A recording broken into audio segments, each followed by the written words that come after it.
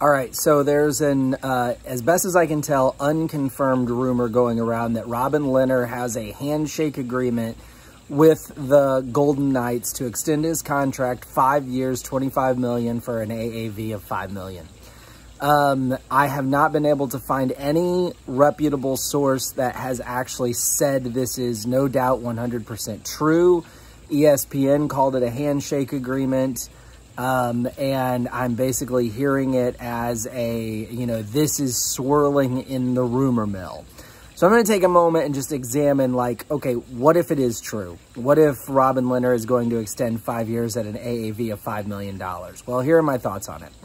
First of all, I think from a compared to some other goalies in the league standpoint, the Knights would be getting a good deal.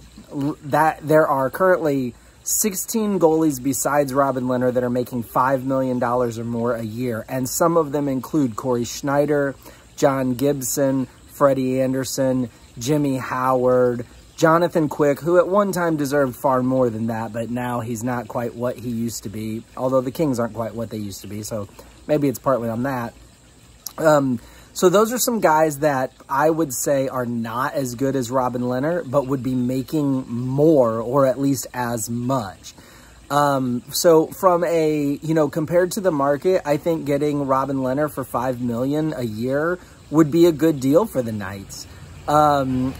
Fleury, by the way, is signed with the Knights through the end of the 21-22 season, and he's making $7 million a year. So, would he request a trade? I think that's a reasonable possibility if they extend Lehner that Fleury will want out. I don't know if that's true, but I think Fleury still has a year or two of starting goaltender capability in him.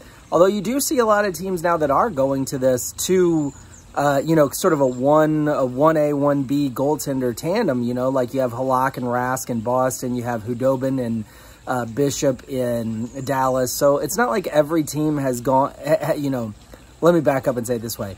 Throughout the 90s, I would say every team had a starting goaltender, period. If you had two goaltenders, you didn't have any. Like they say in football, if you've got two quarterbacks, you don't have any quarterback.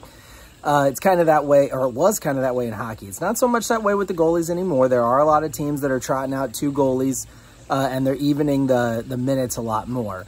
But I think that Fleury would sit more than he played if Lehner extends.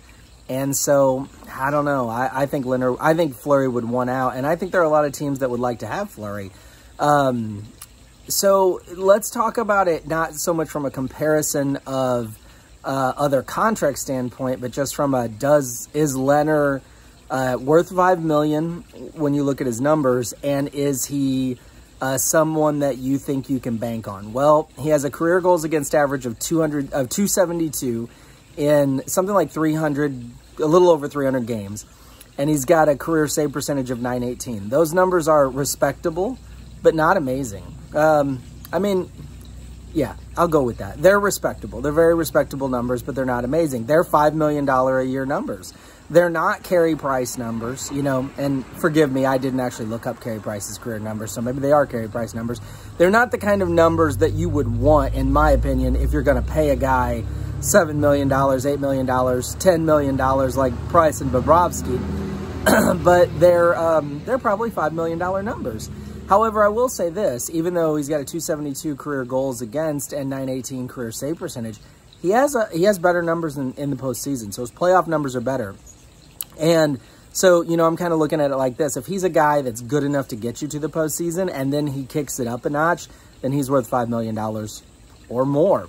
So this will be interesting. I'm really eager to see whether or not he actually has this deal in place.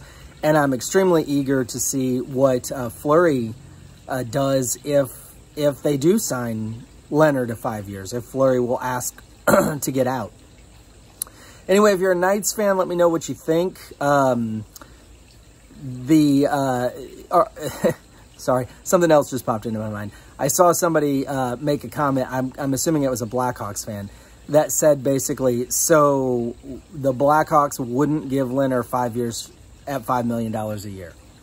Like, they wouldn't keep Lehner at that price because, let's face it, Crawford has been very, very, very steady But Crawford's, I would say, I mean, he's a free agent, and I don't know if he'll be back. But even if he is back, I would say he's in the waning years of his usefulness, and Lehner's not in the waning years of his usefulness. I think if the Blackhawks were of a mind to keep Lehner at all, this would have been a very reasonable deal if they could have signed him for this. But whatever. So if you're a Blackhawks fan, how you feeling about that? If you're a Knights fan, are you hopeful that this is true? You want to... Sorry, a wasp just flew right in my face. You want to see them keep Lehner and extend him like this? If you're a Knights fan, are you a big Fleury fan? Do you hate this because you want to see Fleury get the bulk of the starts? You know, what are you thinking? Let me know. Leave me some comments. I appreciate you watching. Please hit the little like button, right? The like button, and please subscribe if you have not already subscribed. That would be really awesome. Have an awesome day. Bye now.